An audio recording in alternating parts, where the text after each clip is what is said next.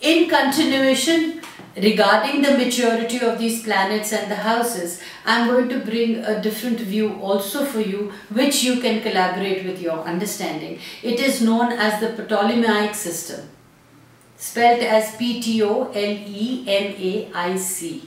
The Ptolemaic system. In the 2nd century of the Common Era, Claudius Ptolemy of Alexandria used the planets based on their astrological and astronomical attributes to define what he called the 7 ages of man. Ptolemy was a genius and a student of astronomy, mathematics, music, cartography, humanity and the natural world. His theory of a geocentric universe defined celestial mechanics for centuries, mainly because it worked.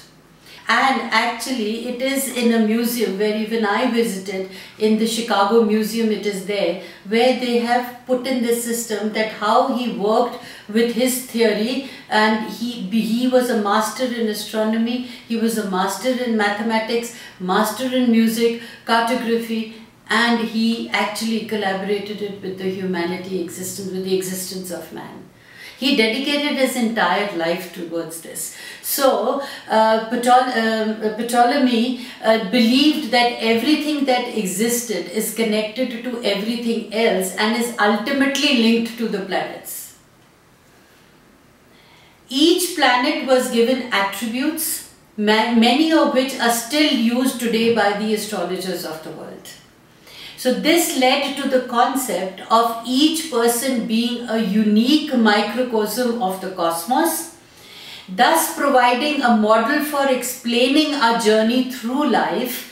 Each planet ruled a designated number of years in an individual's life. See, Ptolemy started our life cycle with the fastest of the planets, that is the moon.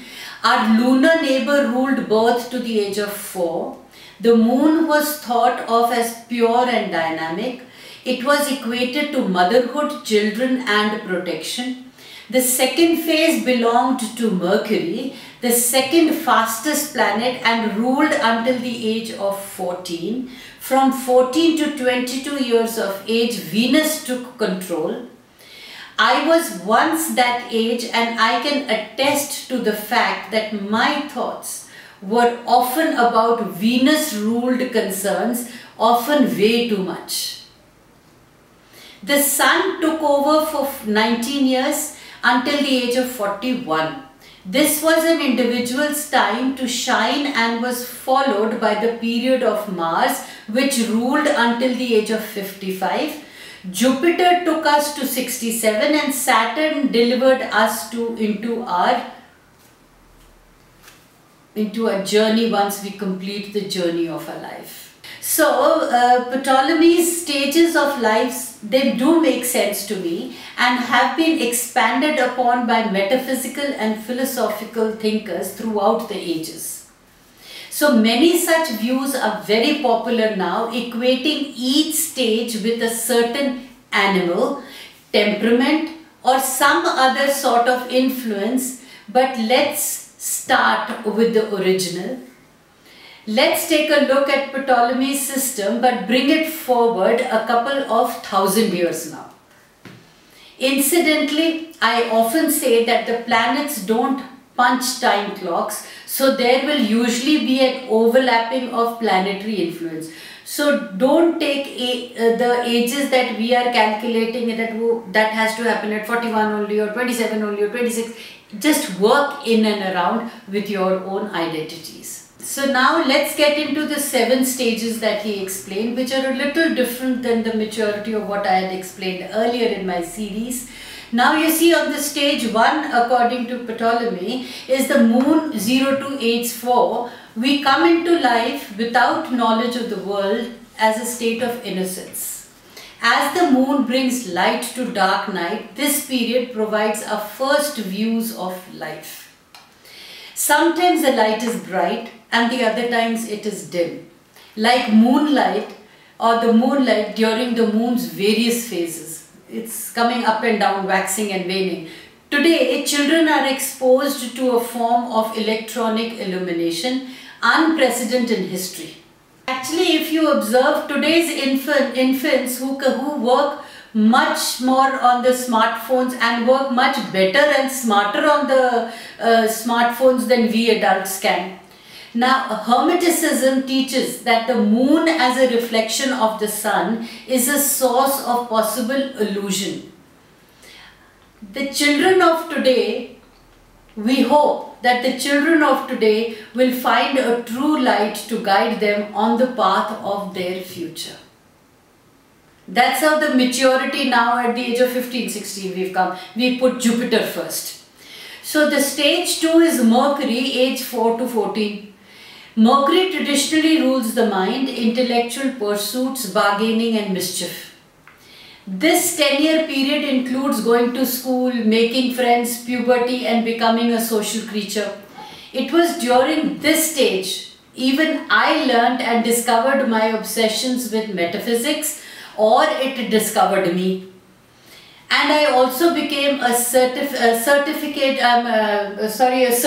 nerd, which I never was, complete with pocket protector and a tape on the glasses. This period is one of the most important in our lives, as it often creates some of the powerful impressions that make us who we are for the rest of our days. That is why they say that having confidence and self-belief between the ages of 4 to 14 is very important. Bringing up the child with confidence is very important, because these are the impressions that will actually last a lifetime. So Mercury can deceive. So it's important to remember that not all memories of the past are what they seem to be. Stage 3 is the Venus, age 14 to 22. Now, it is a hormonal lunatic during the adolescent years, when you are emotional, confused and desperate to find yourself. Luckily, this stage segues into young adulthood and has more of an angst in it. So Venus also deals with aesthetics, concepts of beauty, the development of certain ethics and one's worldview. In many ways, this is one of the most formative of all the stages, because it sets up for whatever comes next in the world. This 8-year period aids us with a sense of reality and may imprint how we view our partners, as well as our friends and family, relatives and even ourselves throughout our life. It's vital that a positive self-image be nurtured during this period, as the results can linger for decades, and if we don't actively seek changes, chances are we may regret it for life. Ages 22 to 41, our solar stage allows us to exert our power and shine in the world as adults, whatever they may mean to the individual. We have all the rights and benefits of being full grown, often without the experience and wisdom to know what to do with it. Some will use this period to gently warm their surroundings, nurturing, growing a lush garden of their life for everyone to enjoy. Others will scorch the planet with intense heat and lack of conscientiousness or compassion for other people. It's important to remember that for all of us, the sun gives life, but it's up to us to do something positive with that power, or completely get burnt with the negative and burn the others also around us. If we don't help others, we will be lost. That is why compassion and attitude of gratitude is important. Personal spirituality and growth is often a part of this stage, but sometimes in a very egocentric way. Now Mars is from age 41 to 55. Mars is action and is best exemplified by doing something positive in the world. During this cycle, we should be active as active as possible and fight for those things we believe in. Unfortunately, along with this stage may come the realization that we have not found the life we thought we'd find, and that things are not going precisely as expected. This is generally when a midlife crisis occurs. Men and women find themselves wondering if that's all there is, turning to physical pleasures, new cars, affairs, or whatever else seemingly soothes the red-hot Martian energy within them. Many divorces occur during this stage, mainly because the reason for such dissatisfactions are rarely searched for internally, especially when it's easier to project our woes onto the outside world.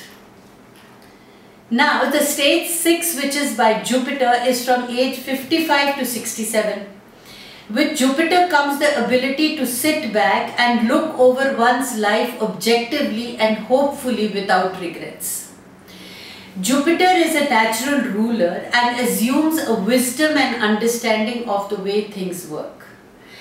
In Vedic astrology, the planet Jupiter is often known as Guru, showing it to be a teacher and a giver of life and hope. It is during the Jupiter stage that we can find the mastery of those pursuits we've been working on all our lives. Once mastery is attained, the realizations of one's mortality hopefully leads to the desire and imperative to teach. In the best circumstances, Jupiter's stage reveals a realization of the responsibility we have to those generations that will follow us. It's our duty to be benevolent, expansive, and to pass along our knowledge to those who come after. This can be a highly spiritual time in our lives and of great learnings. Stage 7, which is age 67 and on, ruled by Saturn. Saturn is the planet of chronological time. In Saturn, we realize the reality of our existence and true self-knowledge, or the lack of it. Youth gives way to maturity, and eventually we move to a more joyful experience that can only be completely appreciated through the wisdom that comes from decades spent on this planet. For some, Saturn stage creates an influential and enduring presence that should be embraced by society, but has unfortunately been most neglected in the West. For others, it's a time of bitterness and regret. Within the memories of those in the Saturn stage is the living history of our planet. Now, past is a prologue, and the information Saturn has to pass on to us is priceless. The ability to embrace a Saturn stage without fear and with a sense of gratitude is the reward of life well lived and well loved. Here is where I say there is a stage for learning, a stage for earning, a stage for earning and burning, and the last stage for returning to the world, where actually in Vedic astrology it is also known as the realization of your karma, your dhana, then your dharma, and then you get the moksha, in this order. So these cycles are repeated in miniature forms every day in our lives. It's possible to use the 7 stages for analyzing anything. For example, what stage is your job right now? Which stage is in it? If you're just starting out, then you're in your moon or Mercury phase. How about a relationship you're in? Are you in the Mars phase? If so, can you be patient enough to move into your Jupiter phase, or are you anxious for Saturn to take over and begin again with the moon in a new relationship?